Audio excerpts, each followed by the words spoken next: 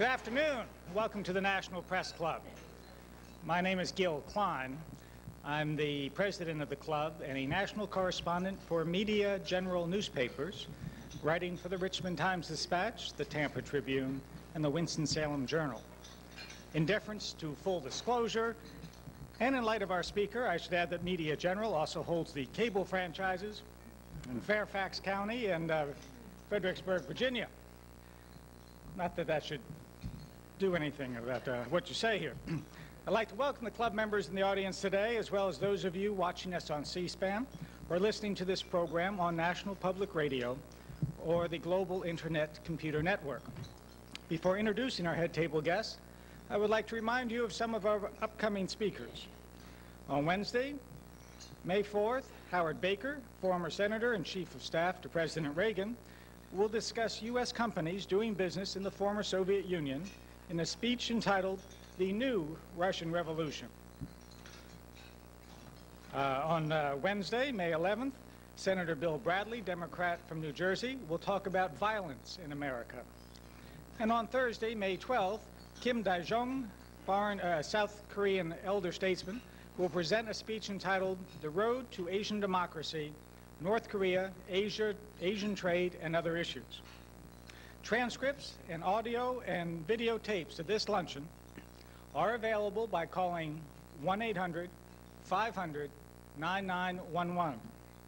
If you have any questions for our speaker, and I certainly trust that you will, please write them on the cards provided for you at your tables and pass them up, and I will ask as many as time permits. I'd now like to introduce our head table guests and ask them to stand briefly when their names are called. Please withhold your applause until all the names are read. From your right is Lou Pearlman, a freelance journal and author of School's Out, a book about the multimedia revolution. Next to him is John Alden, associate editor of Telecommunications Reports. Al Warren, editor and publisher, Warren Publishing. Janine Aversa of the Associated Press, and her husband out in the audience there. Brian Lamb, Chairman and Chief Executive Officer of C-SPAN. Mary Crowley, Executive Editor, Education Technology News.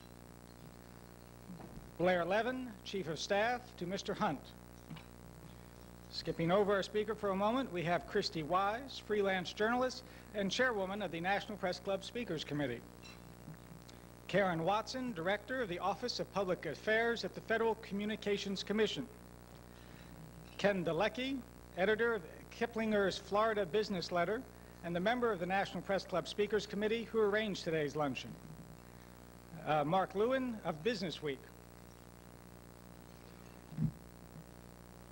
Kim McAvoy, Washington Bureau Chief for Broadcasting and Cable Magazine. And finally, Ted Hearn, Washington Bureau Chief of Multi-Channel News. Now you can applaud.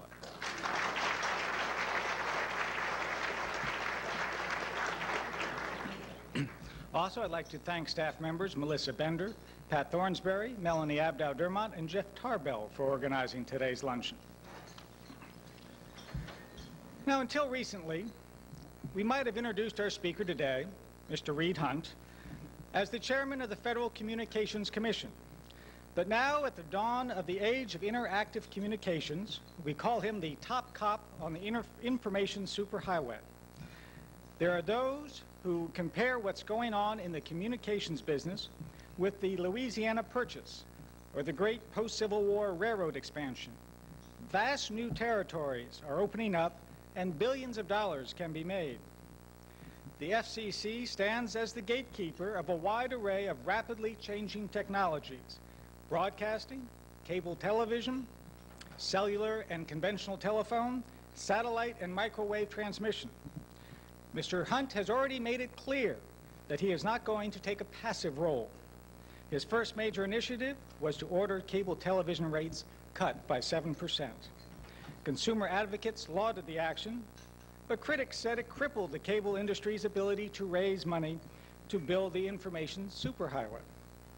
In the wake of his decision, Bell Atlantic's $26 billion merger with telecommunications collapsed. But whether there was a cause and effect is debatable. Mr. Hunt's FCC has levied heavy fines for offensive language by shock jock Howard Stern, and he defends the agency's right to regulate broadcast content if it's deemed to be in the public interest. That worries some defenders of the First Amendment. Before coming to this job, Mr. Hunt built a successful communications law practice in Washington and Los Angeles that certainly may have warranted his appointment. But Mr. Hunt also had an uncanny ability to make the right friends at an early age. He and a guy named Al Gore became buddies at St. Albans Prep School here in Washington, and the two of them went to a Beatles concert. Later, at Yale Law School, he got to know a fellow from Arkansas named Clinton. When the president credited Chairman Hunt with getting him through admiralty law, Mr. Hunt reportedly responded, "It wasn't just admiralty law."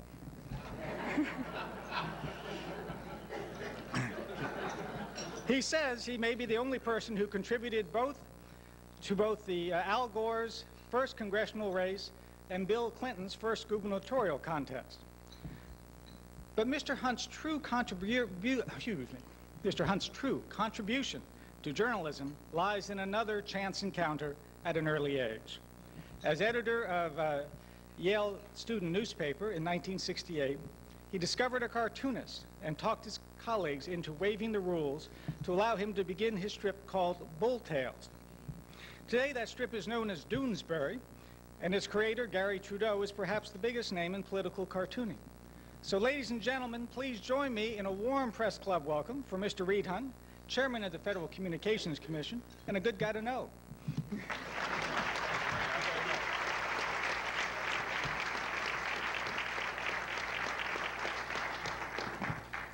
Thank you very, very much, Gil, for that very nice introduction. An awful lot of it was true. Thank you very much, Ken Dalecki and Christy Wise, for inviting me here. When I grew up a long, long time ago in Falls Church, Virginia, my mother used to tell me about the great doings across the river within such edifices as the National Press Club, where the reporters of our country told us what was happening and helped shape what was happening, and it truly is a pleasure to be invited here today. I am here today to talk to you about one of the great events of our history, the development of the information highway. I will try to explain today why I favor vigorous competition as the way to build that highway. And I will explain why I hope we all agree to adopt three key principles as the framework for that competition: choice, opportunity, and fairness. At the outset, I'd like to talk about what the information highway is. Never have so many talked so much about something so hard to describe. The biggest problem for me in discussing the information highway is that you can't see it. It is made up of invisible pulses traveling through cables underground. It is energy waves across the sky. In Gertrude Stein's famous phrase, "There is no there there." And most of it what it will deliver to people is like the intriguing plants I like to order from the gardening catalogs in our long, long winters, not yet in stock. Another difficulty is that the term information highway is used to describe more than one thing. Let me discuss some of the meanings of the term.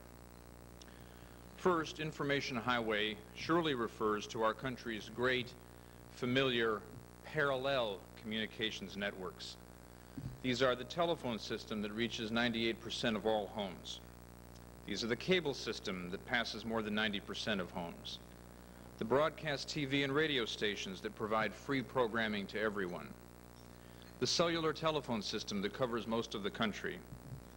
And the satellites that soon will offer video programming on dishes no bigger than a large salad bowl. Second, the information highway is everything involving communications, from long-distance calls to VCR tapes, on which the average American household now spends almost $2,000 a year. This amount has doubled in the past 10 years. It continues to rise every year as our appetite for communications, whether voice, video, or data, continues to grow. Third, the information highway is what almost two-thirds of all Americans travel on as they do their daily work. Police and school teachers, homemakers and stockbrokers, sales clerks, and even newspaper reporters depend on cheap information and easy communication to be productive and successful. Fourth, the information highway represents the gateway to our country's future prosperity. When a computer programmer in Massachusetts dreams of developing educational software for kids in public schools, she's counting on the information highway. When a graphics designer wants to use a computer to dazzle Hollywood studio executives, he needs the information highway to reach his video database. When a construction worker is hired to string fiber optic cable through Manhattan to introduce competition in telephone service, he or she is building the information highway. The current edition of U.S. News and World Report lists 25 breakthroughs that are changing the way we live and work. Each and every one, from paperless manufacturing to voice recognition, is part of the information highway. Each is going to create a new job or make an old job more challenging, more productive, and ultimately, more highly paid. Fifth and finally, the term information highway refers to the technological marvels and investment opportunities associated with two extraordinary developments: convergence and interactivity. Convergence means that each of the parallel networks that I mentioned before can deliver products and services that compete with the products and services delivered by the other networks. Now, this convergence comes from inventions like fiber optics, sonnet rings, digitization, compression. Here's the good news: we do not need to understand all the technology. We do need to appreciate that the technology can make each network capable of delivering voice, video, and data. And after the needed investments in each network are made, these networks can compete. Broadband interactivity is the other extraordinary development. Broadband interactivity means two-way communication of full motion video pictures, data, and voice back and forth across all the networks. Instead of the TV delivering a signal just one way, interactivity means two-way communication. That is particularly appealing for someone like me who occasionally talks to the TV, especially during Redskins games. And the term broadband means that a telephone, already a two-way communication, will not be limited to voice. Instead, it can include two-way video. When you sign off by saying, "See you later," it will be literally true. But what is most important about convergence and interactivity is not so much any particular application that they permit. It is that these developments in our networks give us the opportunity to encourage competition in delivering communications. Vigorous, robust competition is characteristic of our great industries in this country.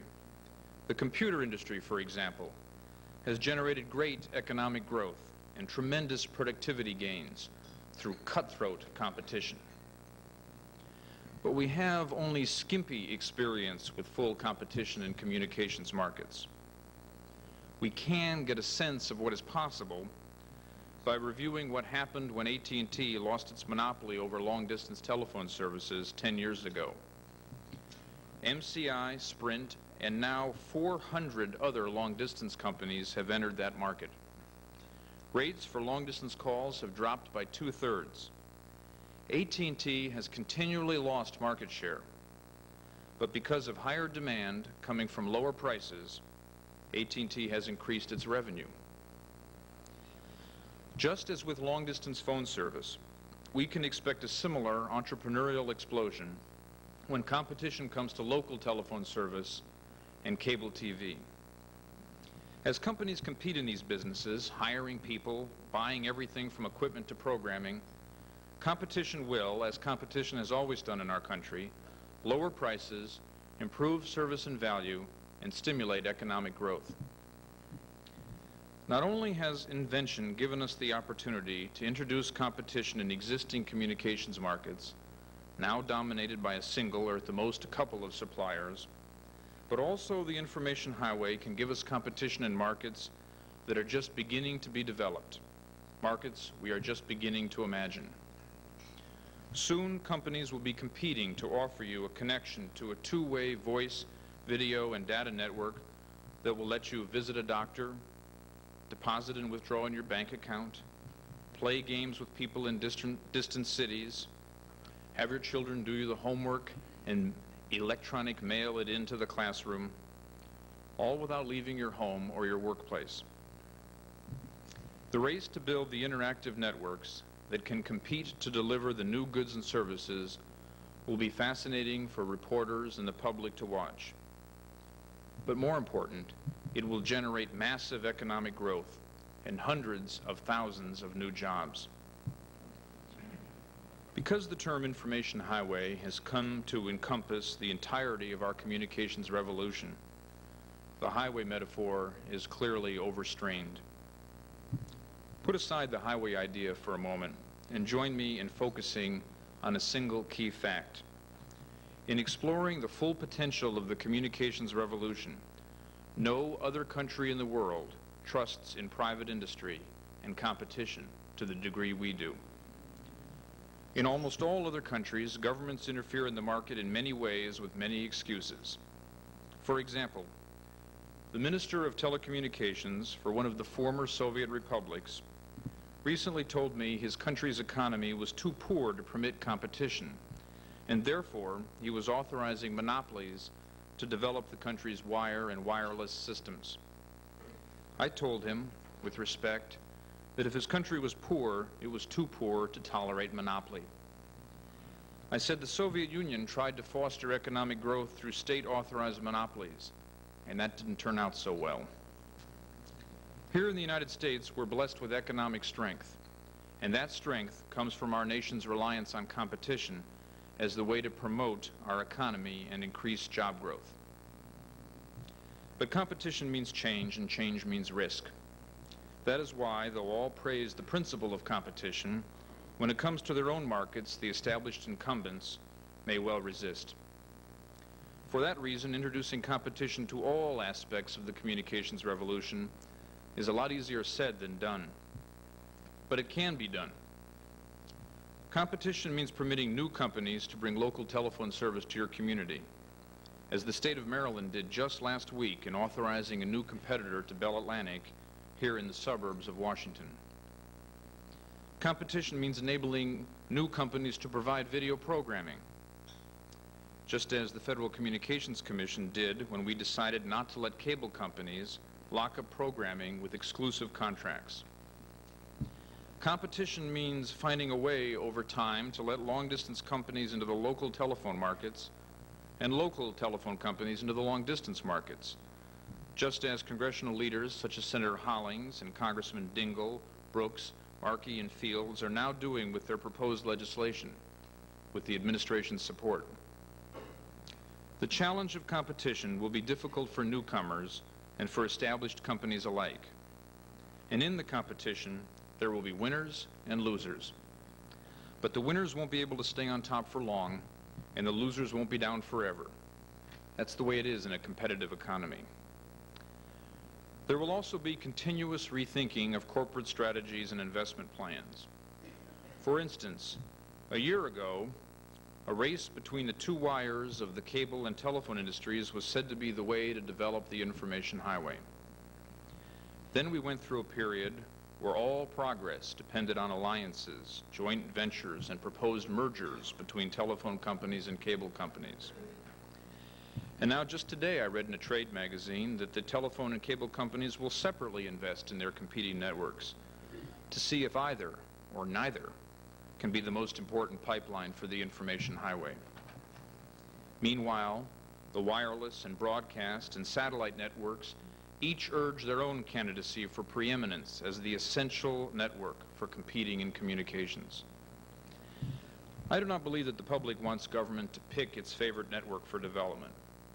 The public does not want government to choose among different proposals for technological innovation of the networks. I agree with the public.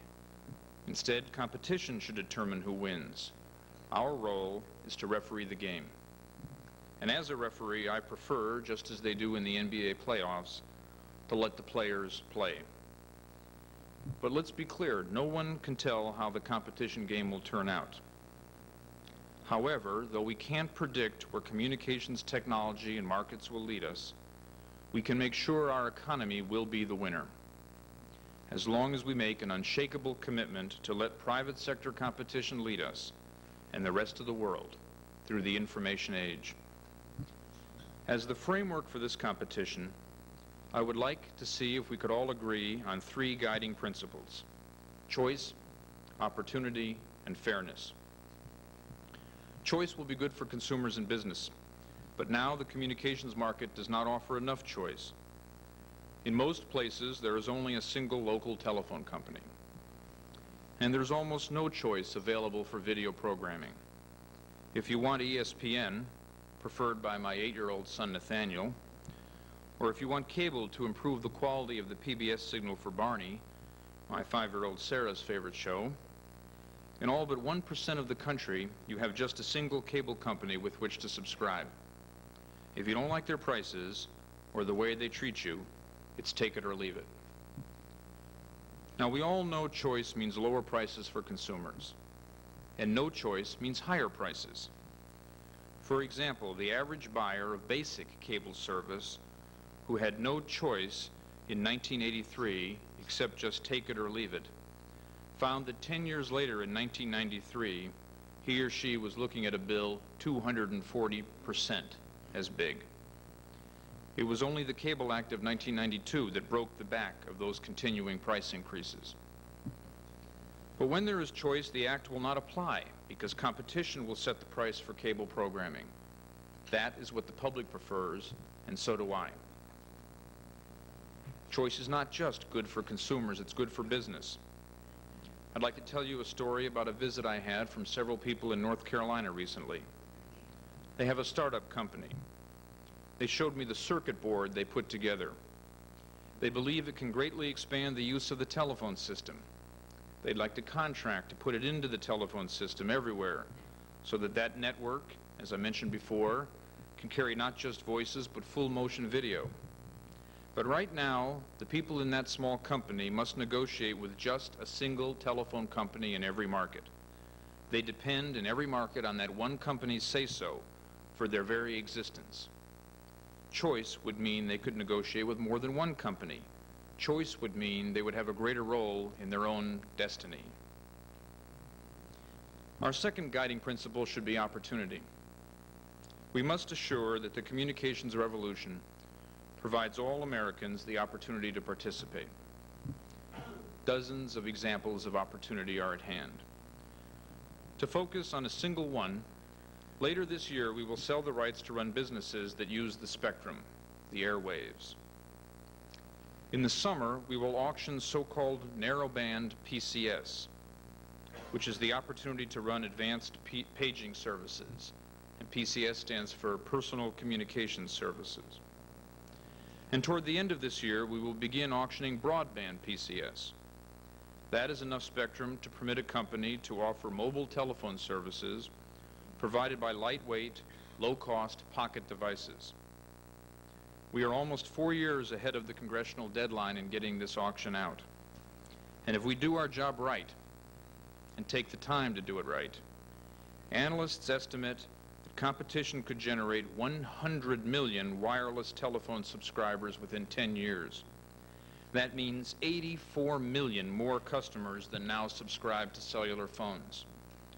All Americans should have the opportunity to participate in this new market, selling the services, building the systems, doing the marketing, handling the repairs, getting the new jobs. The legislation permitting the auctions asked us to make sure that small business, women, minorities, and rural telephone companies would have an opportunity to participate in this grand economic endeavor. That's why our very able staff and my fellow commissioners and I are analyzing, along with the private sector, how best to fulfill the congressional mandate to provide this opportunity to all Americans.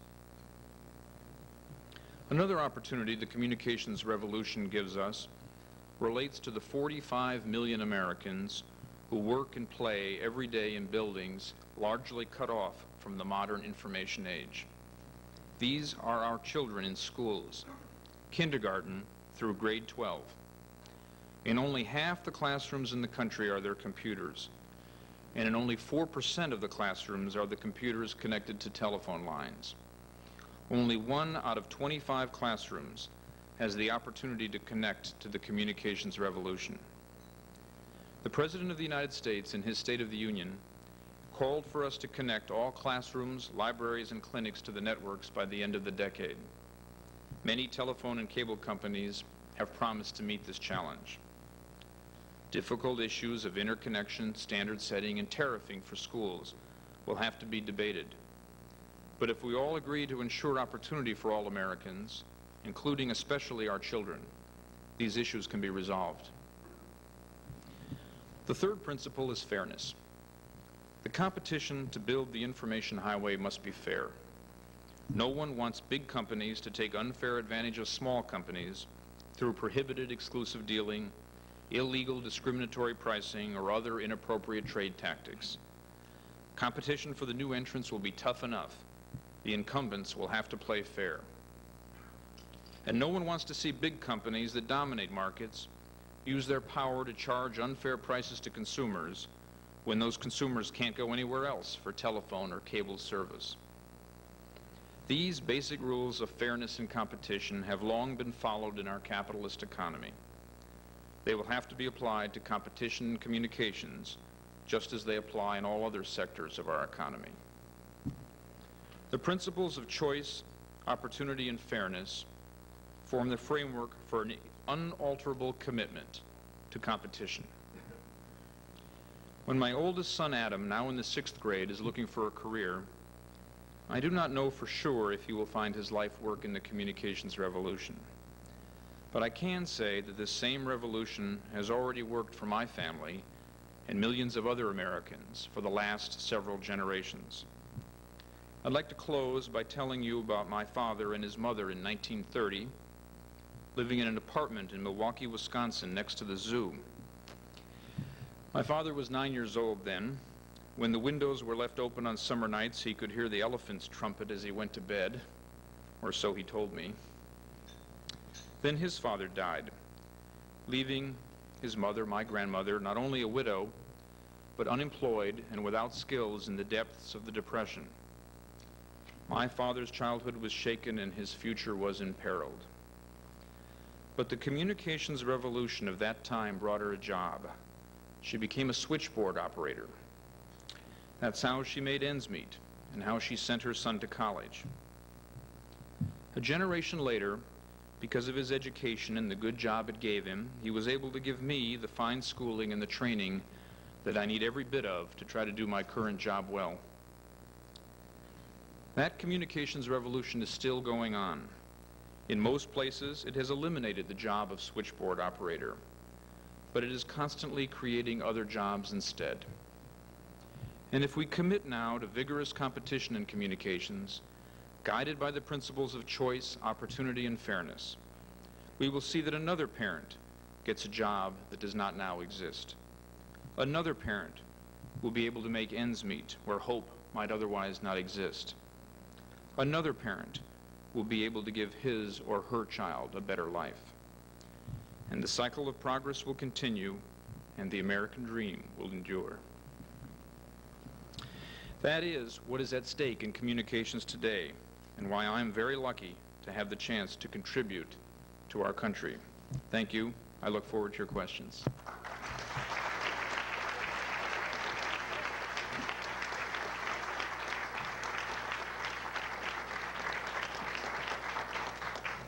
Thank you very much.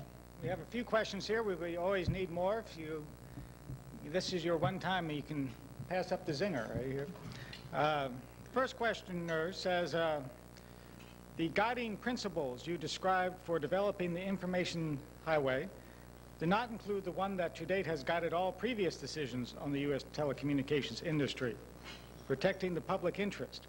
Could this change in outlook explain the FCC's indifference to ensuring that cable companies reacting now to re-regulation by dumping C-SPAN from their systems?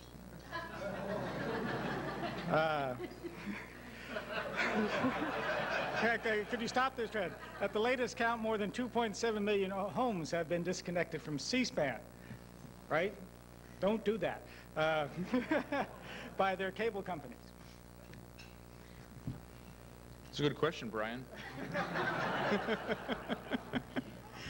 The three principles that I mentioned, choice and fairness and opportunity, are, I think, an interpretation of the public interest as applied to the issues presented to us. With respect to C-SPAN, with respect to any programming service, the FCC has tried very hard in its recent decision involving cable to provide incentives for investment in new channels so that there would be greater opportunity for programmers to reach their audience. And we're delighted to continue to work with programmers in industry to make sure that those incentives are real and that they work for Americans, because there's no question that Americans enjoy what they get over the TV. They like the idea of being able to subscribe to cable programming, and we want them to be able to get more and more of that programming as they may choose to buy it. This questioner says, if you were the CEO of a company that wants to compete to provide local telephone service, and you face state and local entry barriers, an entrenched monopolist with 99% of the market, and in the case of cable, strict regulation of your core business, what would you ask the FCC to do? Take a little time to read that. This is, of course, the question of the time for many, many businesses in the country. There are, for example, utilities all over the country that are exploring right now the possibility that they can use the pipelines and other networks that they have to go into the telephone business.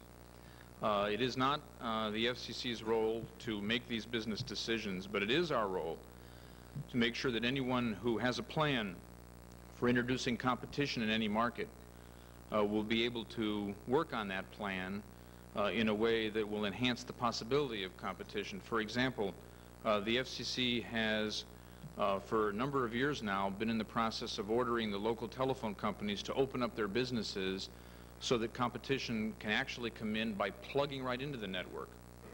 So that, for example, the local telephone company has to open the door of its office and permit a potential competitor to come right in and actually connect to the network. This is an extraordinary step. It wouldn't be necessary in any business where there was competition. It is necessary to get competition in the local telephone markets. So I believe that we're doing what we can, and we'd like to do even more, as it's suggested to us, to introduce competition into these markets. This questioner says, tell us about your position on the airwaves or spectrum. Do we, as the American public, own them? And who will look out for our financial interests? The airwaves are the great public property of the American people. That has always been a key principle. That is why the Federal Communications Commission exists in large part, to guard the public interest with respect to the airwaves. However, I think Congress acted very, very wisely in permitting us to auction off use of certain parts of the airwaves so as to give this tremendous business opportunity to the private sector. I'm talking about the business opportunity of PCS, or personal communication services. You mentioned earlier, Gil, the Louisiana Purchase. That was a tremendous opportunity for all Americans.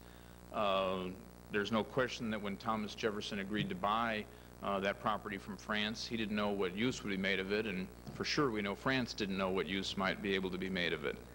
The key, however, is that government did not decide what use to make of the Louisiana territory.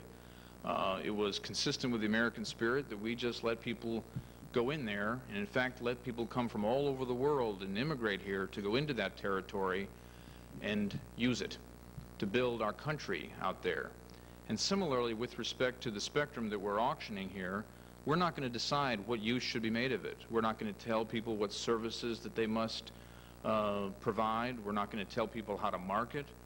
We're not going to tell companies what are the good competition strategies. We're going to say, pay a fair price in an auction and then go at it. And I think that'll be best for the economy and will be totally consistent with the public interest. How far should the FCC go in regulating broadcast content? Why not let listeners and viewers decide by turning or not turning the dial? This questioner obviously doesn't have an 11-year-old at home with his own ideas of what to watch. Gil has just answered the question for me. And up until they're 11, you can have some influence over them. I found that out as my son Adam turned 12. Let me say quite seriously that we're not in the censorship business. The Communications Act says we're not supposed to do censorship. We don't do censorship. There are regulations that permit us to ask broadcasters to channel or to confine certain kinds of broadcasts to hours when the children are not likely to be there, and Gil already had reference to that. What steps will the FCC take to reduce the impact of rate regulation, for example, reduced revenue to cable systems, in order to encourage the launching of new cable networks? Well, of course, the most important thing about rate regulation in cable is that when there is choice in any market, when there's not just one provider but a presence of another provider, then there isn't going to be rate regulation. That's what it says in the statute. That's what it says in our rules. However, when there is no choice, we have taken steps, and we want to continue to take steps to make sure that there are incentives for adding channels and adding services and giving a fair return to both the operator and the programmer on those additional channels.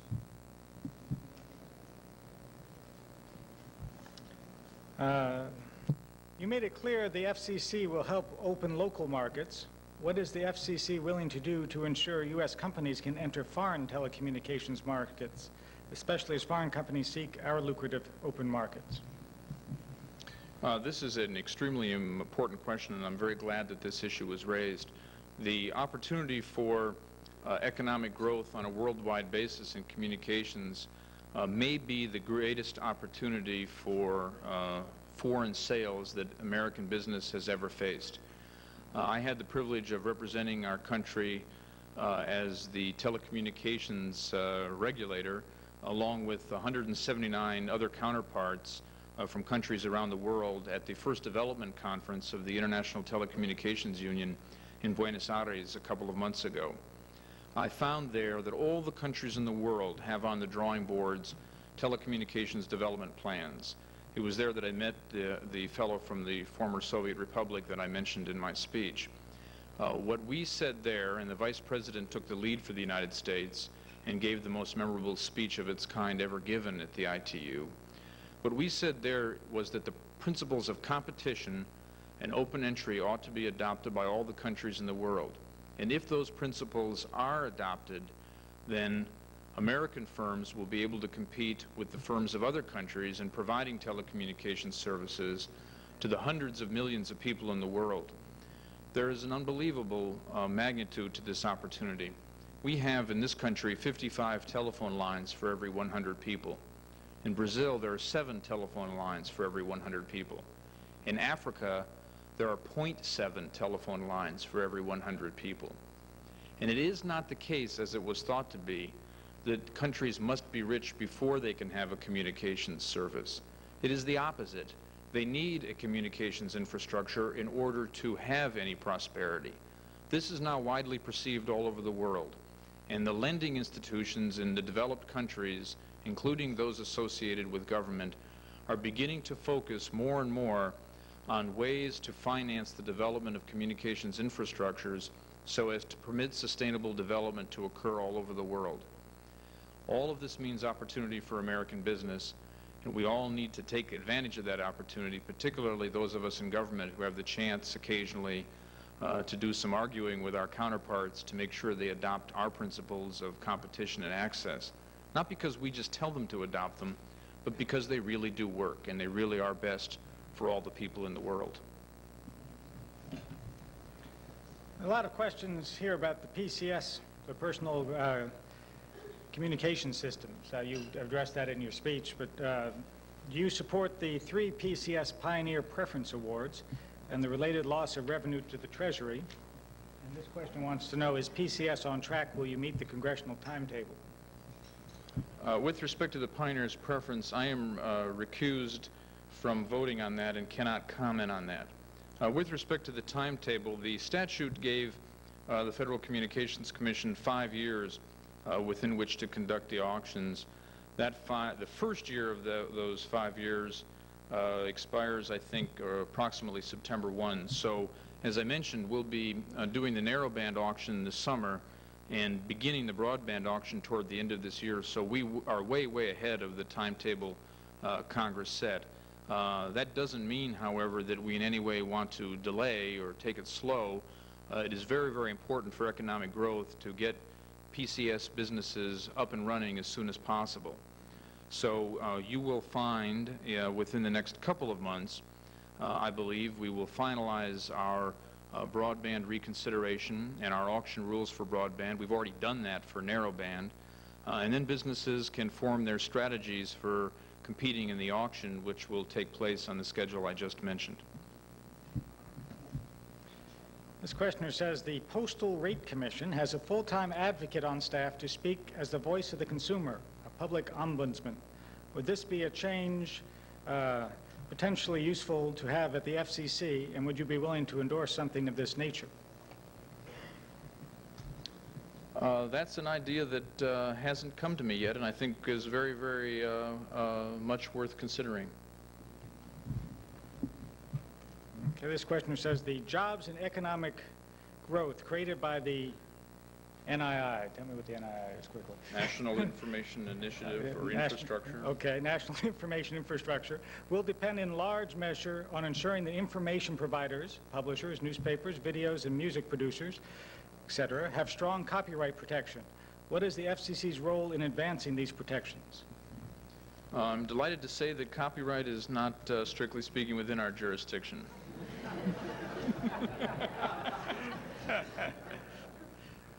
This questioner wants to know, why should the government determine the price I pay for MTV and not the price I pay for Blockbuster rentals or the price I pay for the ticket at the National Press Club lunch? Well, now it actually says the price I pay for the Monopoly ticket at the National Press Club lunch. Well. And it goes on to suggest that viewers need more choice about which press club they would go to.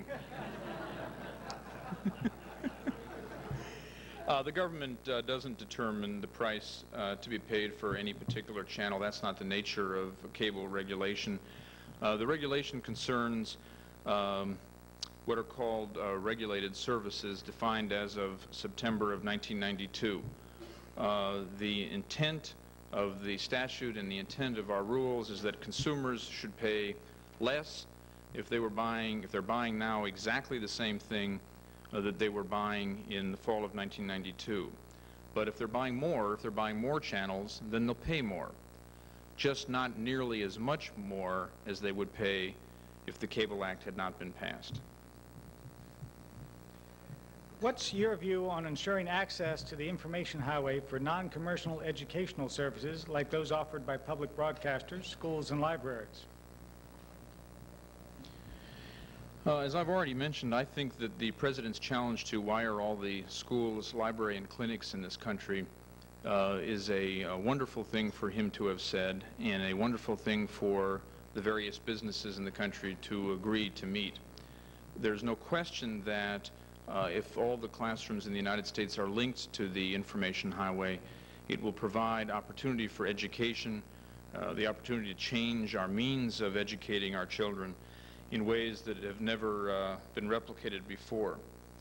With respect to the non-commercial educational services more generally, it is our hope that in a world of choice among multiple channels, there will be increased access for not only those particular kinds of programmers, but all kinds of programmers, and that in turn will mean much greater availability of different services for consumers. What will ensure that parts of society traditionally bypassed by new ideas will not suffer the same fate on the highway? Blacks and Hispanics, low-income people, may become the gas jockeys on the sidelines, not the drivers of the highway. In fact, we have been studying the question of universal service or the extent of our telephone networks and have determined that, as far as we can tell, about 1 out of every 8 African American and 1 out of every 8 Hispanic families in the country does not even have active telephone service. I've been told that in Los Angeles, among Hispanic voters, as much as 22% of the households do not have active telephone service. It's not acceptable for these numbers to continue. They are not this high because of any ill will or bad faith on the part of any company. It is rather the case that we do not yet know how to solve these problems. The FCC and the telephone companies are working together to develop new techniques for extending universal service, meaning active telephone service at a minimum, to everyone in the country. Now, as the information highway and all the senses that I mentioned in my speech actually is rolled out and the interactive broadband services are available generally to Americans, it will be appropriate over time to have a evolving standard for universal service, not just active phone service, but something beyond that. I think, however, that we do not need to solve this particular problem of defining the evolving standard today, because we do not yet know what most Americans will regard as useful or appropriate. And what we do need is a commitment that as most Americans reach some kind of consensus about what is necessary to continue to participate fully in our economy, then we will want to continue that consensus in terms of universal service. We will want to make sure that what most Americans think they need for participation in the economy is what we will find a way to make available to all Americans.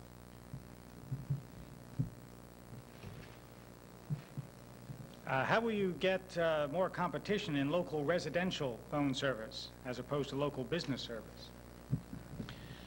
Well, I think for example, the proposal to have a competitor to Bell Atlantic does in fact target residential locales. Furthermore, residences in New York are going to be facing competition in local telephone service. So there are plans on the drawing boards now and getting rolled out to deliver local telephone service competitively to some residences. That doesn't mean that those plans exist for all residences in the United States. That's absolutely right. It may well be that the key to finding competition and choice for local telephone service for everyone in the United States is the same PCS business that I was just talking about. It may well be that it's the wireless phone which will provide an alternative to the wire phone for most Americans at their residences. The business plans that have been shared with us at the FCC indicate that as the PCS business develops and tens of millions of customers are added, the costs will go down precipitously. After all, that's how they're going to get these great penetrations. And as these costs go down over time, it may well be that those costs become competitive with the costs for local residential phone service on the wire system. The essential element, however, is that we must promote from the start competition in wireless. We never did that on wire telephones. We didn't from the start make a commitment to competition within the wire network. Now we have a chance to write on a blank slate almost, and we can write the word competition up there and get lots of providers out so that they can race to develop the lowest possible cost structures, get the greatest penetration, the greatest number of subscribers, and constantly force price down to marginal cost, down to the lowest possible levels. What role will local governments have in the information superhighway? Local governments have a major role. For example, it is local franchisors that have the responsibility for regulating the basic cable package that I mentioned in my speech. It is local governments who should have a major role in implementing the challenge of the president to connect all the classrooms to the network.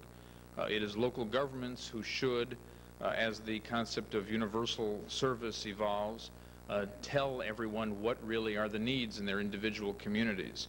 Local governments should not in any sense be left out or should not feel left out, but rather they should participate vigorously in the information highway, meaning all the senses of the word that I mentioned.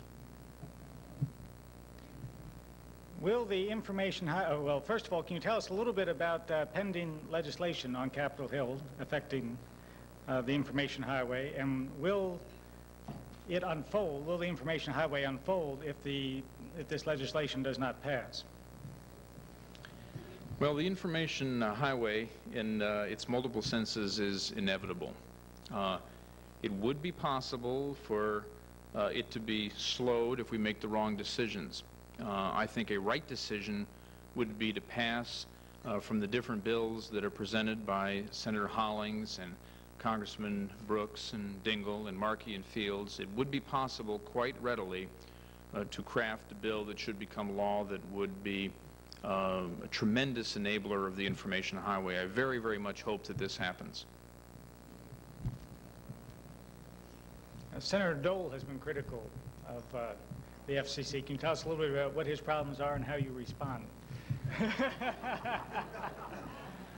I'm only had this job for 5 months, but I don't think I'm supposed to speak for Senator Dole in this job. Well, whoever passed up that question, will you please tell me what Senator Dole's problem is? All the services sound great on the highway, but I'm told it must be paid for by home subscription fees that could cost over $500 a month. That wouldn't happen, so how will it be paid for? Well, as I mentioned before, Americans are paying about $2,000 a year now in the average household for services that we can describe legitimately as coming over the information highway. This number is about twice as high as it was 10 years ago. It is certainly true, however, that if businesses offer these products and services at significantly high prices, they're just not going to find any customers. How are those people who want to participate in these businesses going to be best motivated to offer their products at the lowest possible prices? I think you must know that my answer is competition. It is competition that is going to stimulate the kind of rivalry among businesses that makes sure that prices get down as low as possible and much, much lower than any number like $500 a month. That's far, far too high. Can I clarify my question? That's hard to do on the television, and we can't pick that up. If you could pass it up, please. Otherwise, they can't pick you up on public radio, and they get mad at me. I'm sorry. If you could pass up your... We could repeat his question if he hollers it out. Okay, yeah, you want to... Go ahead. We should... This is very unorthodox. I get to clarify my answer, too. While he's coming up there, if PCS takes a share of residential market, will the PCS also be required to bear the cost of universal service for common carrier? Yes, it's extremely important that as the different networks compete to provide services, they all should bear an appropriate burden of guaranteeing universal service for all Americans. It can't be the case that the wire network is the only one that has to bear that burden of providing the funds necessary to maintain universal service. It has to be that there's a level playing field for competition. April 14th, in the congressional record, Mr. Dole said, Mr. President, I am very troubled by the FCC's current mindset and the negative impact it can have on the future of American telecommunications. I realize that these are very complex issues, but I must question the Congressman's judgment when he considers granting the FCC greater regulatory control to the communication business. Did you pick up that, and can you... Yes, the question is the FCC, I'm summarizing it here, is the FCC fit and capable of taking on the various burdens that would be delegated to it under the legislation that I just mentioned? The FCC is about 2,000 people. We were about 2,200 people more than 10 years ago, when the size of the economy that we have any responsibility over was less than a half, closer to a third of what it is now. And I have said that we need some more people. We don't need many more people, but we need a few more people. However, I can't say enough about the dedication and the talent and the commitment of the people who are at the FCC. They are great public servants. They understand what it takes to fulfill the public interest, and I hope that the legislation passes and that we get the chance to do what it asks us to do. Okay, we're about out of time here. Before asking the last question, I'd like to present you with this certificate of appreciation for being here, which you Thank you very much, Gil. put up there in your, over your telephone, and a National Press Club mug. Oh, the mug. Not the mug, yeah. That mug has gotten a lot of abuse this year. This very mug? Not that particular mug, though.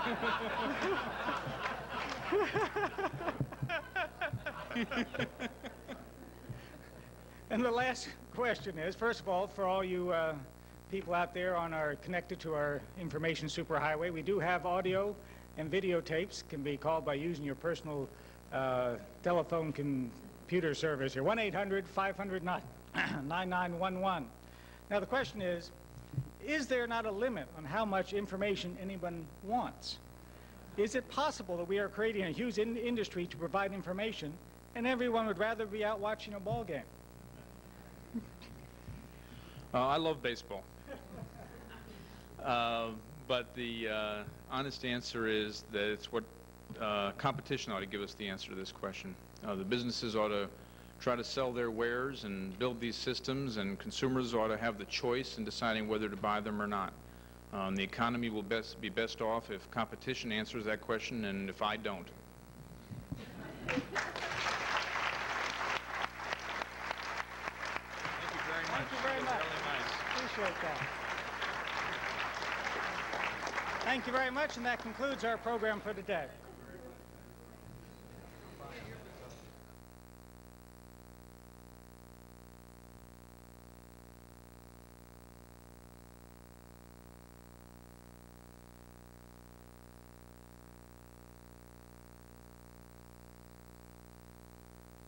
Associate Editor of Telecommunications Reports.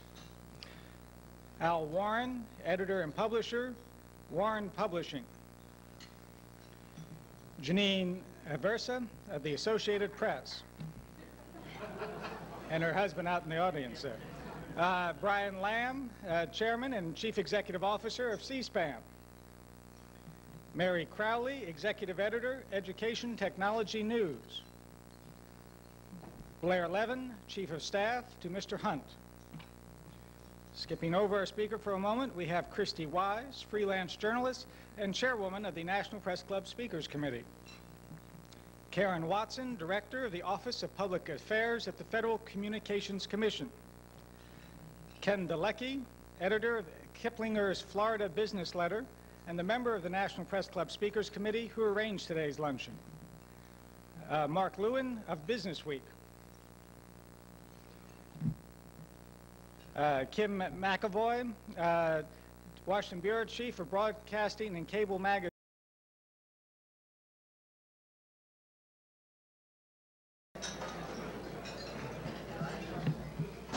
Good afternoon. Welcome to the National Press Club. My name is Gil Klein.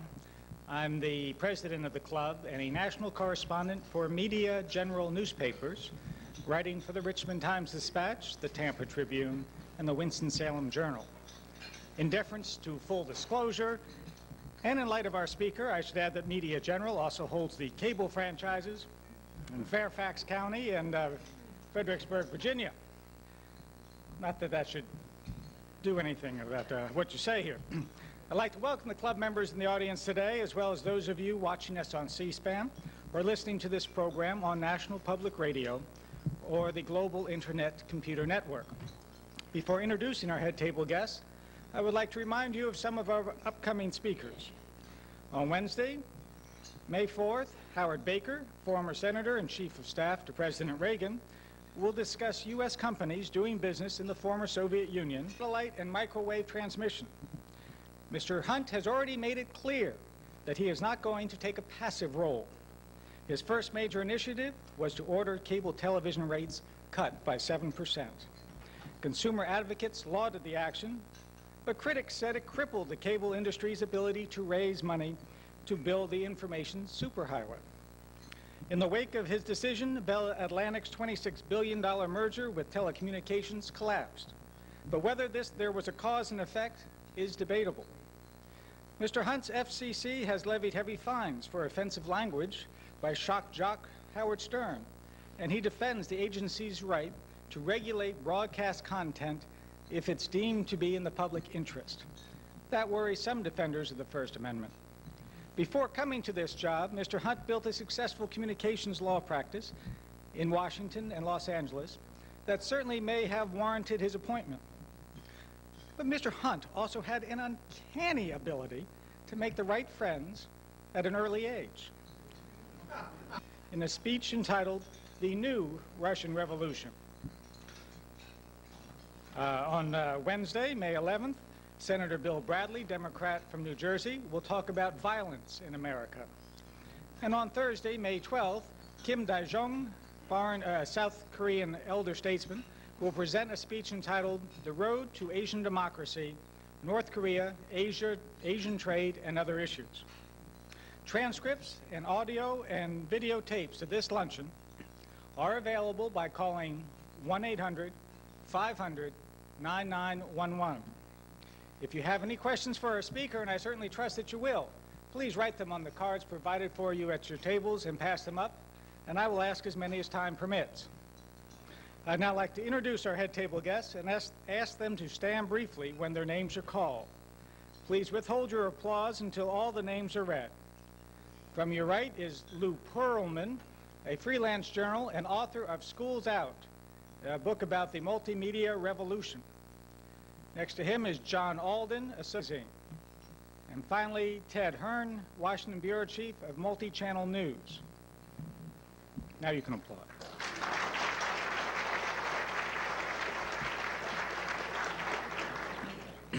Also, I'd like to thank staff members Melissa Bender, Pat Thornsberry, Melanie Abdow-Dermott, and Jeff Tarbell for organizing today's luncheon.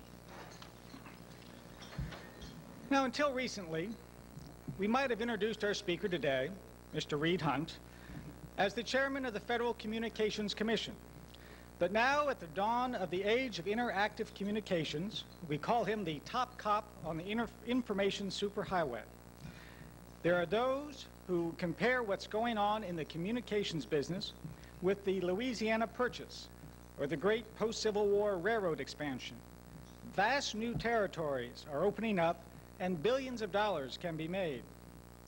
The FCC stands as the gatekeeper of a wide array of rapidly changing technologies: broadcasting, cable television, cellular and conventional telephone, satellite